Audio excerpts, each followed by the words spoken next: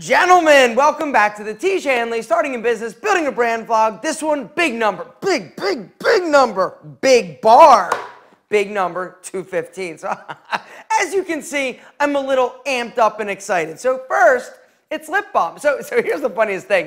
It has taken us like 18 years to come out with new products, right? And then all of a sudden, once we got them rolling, then it's like, yo, we just keep pumping them out. So first it was lip balm, and I would just like to say, for you guys out there that haven't tried the Tiege Hanley lip, it is, my God, it is creamy, it is soft, your lips kissably smooth. So I just would like to actually read a comment that I got, a message from our friend John at the Cavalier. Sent me a message yesterday. I get it out of nowhere. He says, it's great lip balm. Lives up to the hype. Even impressed my wife, which is a high bar. And I said, thanks, Cavalier. It took like a zillion tries to get this right. But anyway, we got it right. We nailed it. And that was a big plug from him because, as you guys know, he doesn't mess around or bullshit.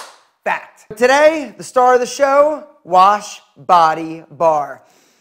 Oh, it's smooth. It is delightful. It's also not overpowering. So I have a bar of this at home. I took it home last night. I'm like, I cannot wait to try this. As you know from last vlog, the holiday party, I was pissed at Kelly because he forgot to bring me this. Anyway, they sent it to me, and I got to tell you, it was the weirdest thing. So I'm using this bar. I first let my wife, so I'm like, what do you think about this? She's like, that's nice. That's real nice. So a few things you need to know about this bar. I'm actually going to open one as I speak.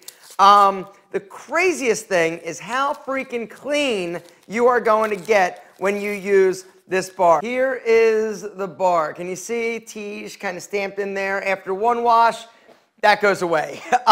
So the scent, oh, it smells similar to our scrub. For you guys out there that like the scrub, you're going to freaking love this daily wash bar. So here's the deal. I used it last night.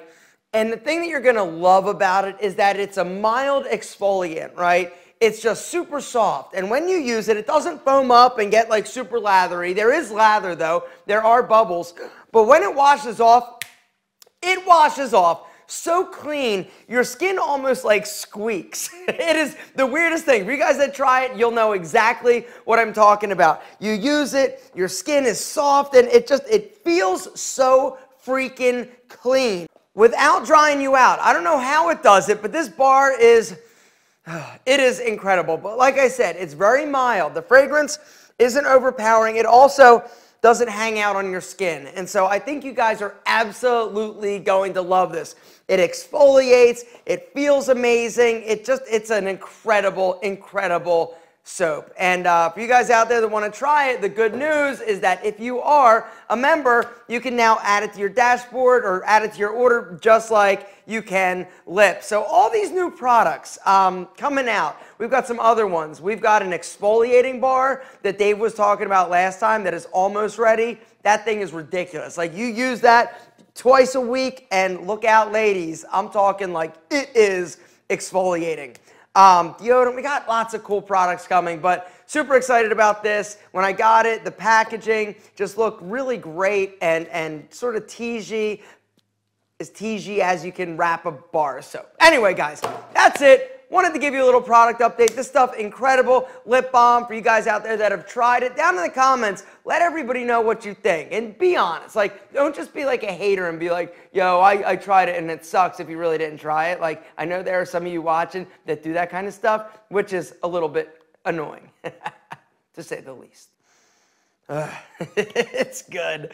It's so good. And that's the thing that is so exciting. It has taken us way too long to develop these products, but the products are like rock stars. And that's the thing. Each and every product that you get from Tiege Hanley, you know, has been custom developed and designed. There's a crap ton of effort and tests and tweaks that goes into each and every product. But the reason we do that is because we've got such high standards. We can't like just knock it out of the park with like level 1, level 2, level 3 systems. We've got to make sure that each and every product lives up to the hype and the standards that we have come to realize and you have come to expect from Tiege Hanley. And this bad boy, I'm telling you, ridiculous.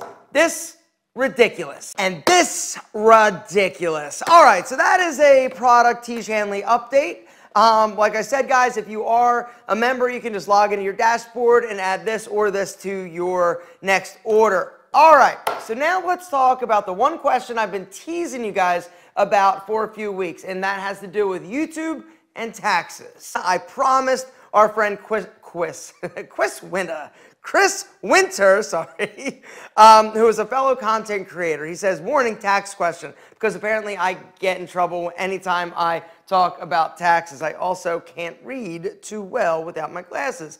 He says, business question. Aaron, I run 2 YouTube channels totaling 4,000 and 450,000 subscribers. I'm looking to make roughly 20 to 30K a month next year, which is huge money. That rolls out to be about $400,000 a year, which is just ridiculous. That's a lot of money. Through AdSense and affiliate sponsorships, and was wondering, how do you do your taxes in the best way to keep as much as possible? Not talking about Tiege Hanley, which I'm sure is separate, but more your YouTube personal brand. You're set up as an S-Corp and pay yourself a salary and dividends. Or are you a sole trader, sole proprietor? I also have nearly no expenses, which is difficult to deduct. Not many accountants know much about this business type. Hope you can help some of us in a similar YouTube situation. P.S. Cheers for answering this question. I don't know if you understand just how valuable this channel is, but we all do. I do understand how damn valuable this channel is, because I wish there was this channel when I was starting a business in order to help myself avoid some of the speed bumps. So, all right, so just warning, this could be a weird answer and all over the place. All right, so YouTube and taxes. So just to give you guys an insight, or a little bit of insight, when it comes to normal businesses, all right, if you have a business and you produce coffee, right? If you sell $20,000 worth of coffee in a month, typically you're gonna have like $10,000, $15,000 worth of expense in order to produce that amount of revenue. But with YouTube, the only thing you really have for most people is a video camera and your mouth, right? That is what you do. You come on and you create content, you talk, and then this is the generator of the revenue through AdSense and videos and advertising and sponsorship and things of that nature. But to make that, say, $20,000 or $30,000 a month, you really don't have a lot of expenses in order to generate it. Now, that's one of the amazing things about this platform, is that pretty much anybody, it doesn't matter your skill set, it doesn't matter your experience, if you've got a voice, if you've got something or a message that you want to share and a video camera and an internet connection, you can make a lot of money eventually. Now, one thing I would like to say, one of the things that bothers me is when I see content creators that are just starting channels thinking, this is how I'm going to get rich, or this is how I'm going to make money. If you go into it with that attitude, that is not going to happen. The majority, the vast majority of content creators are not making enough money to make a living. Because a lot of times when you're starting, you're making a few bucks, like that's it. When I started, there was no such thing as making money on YouTube. It was just the thing that you did, and then over the years, you know, things have changed, and I have realized that there are opportunities in order to make a living off of doing and creating content that I love and that I'm passionate about. You got to go into this for the right reasons. Now, I'm not going to get all into that because that's not really what the question is. But if you keep working, if you keep putting out content, you get popular, people start watching and loving your voice and your audience, and your audience sort of watches your videos, and maybe if you have e-products or whatever it is, they buy your products, you're going to make some money, right? And this is amazing, right? Congratulations to you. Now all of a sudden, this little hobby is generating a little bit of income. Now, just to give you an example, you've got to have a lot of views per month in order to make any like real money. And when I say air quote real money, I'm talking about enough money for you to do it full time and live. Now, depending on your expenses, depending on where you live, this will obviously vary. And so I get in trouble when I say that kind of stuff, but I hope you understand. Now, just to give you another example, you need basically, for every 1,000 views you get on your YouTube channel, you're going to make a few bucks, right? For me, I think it's like $4 or $5 per 1,000 views. And so for every 1,000 views, I make $5. 10,000 views, now that's $50. You get 100,000 views, that's $500. And so as you can see, you really need a lot of views in order to make, a livable wage. Anyway, beside the point, our friend is in a fortunate position, an amazing, mind-blowing experience where he could potentially make $20,000 to $30,000 a month.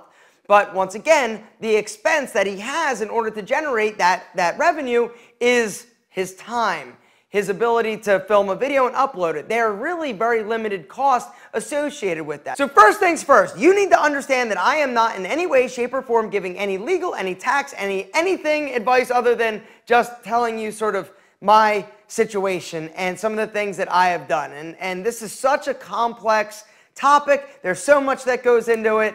It is really hard to sort of give you advice. Now, if we were sitting here face to face, I might be able to talk to you a little bit more in depth and detail about your specific situation and tell you a little bit more about mine. But what I'd like to do is just give you an overarching sort of, these are some things that I have done that I would recommend that you can possibly ask your accountant about. First things first is set up a company or incorporate yourself. Basically, easy way to do that. Go to your Secretary of State, depending on where you live, and set up an LLC or LLC. I personally set up LLCs for my companies, the majority of my companies that I own 100% of, even some of my companies that I have kind of like shareholders in. Tiege Hanley is set up a little bit different. That is a bigger, different animal. But Alpha M, it is set up as an LLC. Pete and Pedro, LLC. I own both of those completely. And then Menfluential Media, I am a partner in that. I've got 2 additional partners, but that also is set up as an LLC. Now for me, I don't feel like a sole proprietorship offers enough protection, and an LLC, a limited liability company, is the way that I go. Now, depending on whether or not you're taxed as an S Corp or a C Corp, really that's up to your accountant and sort of how you have things structured. But once again, you got to get a good accountant. Unfortunately, accountants don't necessarily have the most skill or experience in this type of business. One thing I would say is ask for a referral. If you have somebody in your life or that's around you that you trust, that you might think, okay, well maybe this person has a little bit more in terms of income and is not just like a salaried employee. Because if you are, a teacher or you are a manager somewhere, chances are your taxes are pretty cut and dry, straightforward. But if you know somebody who might have a business or have investments, those are the people that you want to talk to in terms of getting a referral for an accountant. Now, one thing you need to understand though is good accountants are going to cost a little bit more than just going to like an H&R Block or something like that. Because with those type of situations, you basically just bring them, your information, you give them your receipts or whatever, and they, it's sort of like, it's just like one after another. It is not very creative. They are not trying to figure out and maximize your, your situation. And so a good accountant is going to cost you a little bit more, but typically the whole rule of thumb is they're going to save you a lot more than they cost, if that makes sense. Now, personally, for me, I'll just talk about Alpha M and Pete and Pedro. I have an umbrella company that basically owns both of these entities. Both Pete and Pedro and Alpha M have their own expenses. They've got their own stuff going on. Both of them actually will pay me a salary. And so I've got a payroll company that once a month I get a paycheck deposited into my account, and from both companies. The other cool things about that is taxes are withheld for the money that I'm making in a salary from these 2 individual companies. Something else you might want to look into, once you sort of start getting comfortable with the amount of money that you're making as a sole proprietor or as an LLC, single member LLC, there are a few things you can do. Now, the one thing I will say is every single one of you that is doing this, you need to start saving, right? Because you never know when the faucet is going to be turned off. You never know when it's going to go away. And so don't spend all of the money that you're making and think, oh, this is all mine. Because the truth is that once you get into that tax bracket, like almost 50% of the revenue that you're generating on an annual basis goes right to taxes. You've got to pay federal, you've also got to pay your state taxes. Depending on where you live, like Chicago, crazy expensive. And so Chicago taxes are even worse than Atlanta. Anyway, so you got to make sure that you are not overspending or spending above your means. Something else you need to think about and consider is saving some of the money and putting some of the money and revenue that you're generating directly into a retirement account every single month. This is something that is going to be a tax deduction for your business, and then you're going to be saving for your future, which I personally feel is incredibly important and a lot of people don't do. Roth IRAs, 401ks, things of that nature. Once again, this is where your accountant is going to have to chime in and help. Something that I learned the hard way was there's something called a defined benefits plan where your company can set up almost like a retirement, like a pension plan for you. You put in, long story short, you're able to put in more money throughout the year than a typical 401k or a Roth IRA. And then the other thing you can do, God, there's so much. There's so much that goes into this, and I'm doing a really crappy job explaining it and probably not saying what you need me to say. Some other things that you can write off, like if you're going out to lunch or dinner and you're going to be talking about business, you can write off your meals, but not all of it, like 50% of your meal. There are also, rules and regulations about how much you can actually write off and all that. Once again, it boils down to your accountant. Cars, automobiles, like I have, one of my cars is a company car. If you've got, I lease it through my company, and so I get to deduct the auto lease. I also get to deduct the insurance and things of that nature. As long as you have like an ulterior like mode of transportation, like you can write off your auto lease if you decided to do that. Some other things is like clothing. If you've got a wardrobe that you wear for videos, you can write off a lot of times, your wardrobe or have like a deduction for a wardrobe. Now, you can't write off like all of it, I don't believe. You also, if you're wearing it like outside of you filming video, like you can only deduct like a percentage of it. But all of the things that it takes for you to create the content and be the personality on your videos and do what you do, you get to deduct that. In a nutshell, you can deduct things that you require in order to make your videos. I don't write off a home studio, I don't write off a home office, but if you are somebody that does work in your home and you have a studio and you've got maybe like a room designated for that specific that content creation piece of the puzzle, you can write off like a percentage depending on your square footage of your home or your apartment. You can also write off like a percentage of your utilities, but once again, now we're getting into kind of a little bit more of a gray area. The best advice, get a good accountant. I don't know if this video helped, I don't know if it hurt. Once again, nothing I say is to be, taken as legal advice or accounting advice or tax advice. I'm just telling you some things from my perspective and point of view. There's a lot more that I would share, but I just feel like it's best that I don't get into the weeds and you figure things out for yourself, because my situation is going to be different than yours, but the fact that you are able to generate that kind of revenue from this, congratulations, you've done something special. I wish my answer was better. I'm sorry. I just don't want to give you any advice that is not right or that is going to get you into trouble. You really just need to find an accountant, and hopefully this helped a little. If you come to the Menfluential Conference, we can talk more about this in person. Guys, if you haven't got your tickets now, we're like 2 months away. Ridiculous. I'll link to it down below. There were a few other business questions on the last blog, 2 amazing ones. One from Muhammad Ali about how important trademarks are and patents.